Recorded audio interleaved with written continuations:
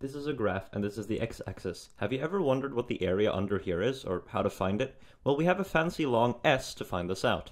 This is called an integral, and it is one of the fundamental parts of calculus. It is used for many things, like finding total volume, to work, to total distance travel. The applications are endless. An integral, in essence, is the area under the graph to the x-axis. But if you don't have a concrete shape like a trapezoid, square, or triangle, this becomes really difficult to measure with a ruler. So, what do? Luckily, we have a few ways to express this.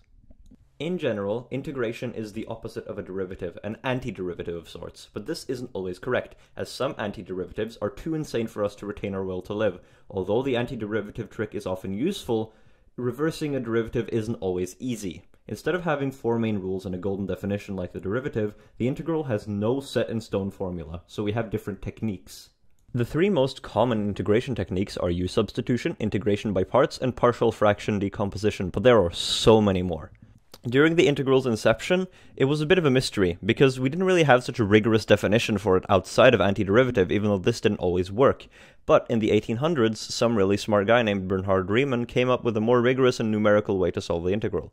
Given that the function is continuous, which for our sake will mean that you can draw it with a pencil without lifting it off the paper once, you can split the whole function into infinitesimally small parts, much like a derivative, and sum together all those tiny little slivers to find the integral. Hence this formula, which you might have seen before.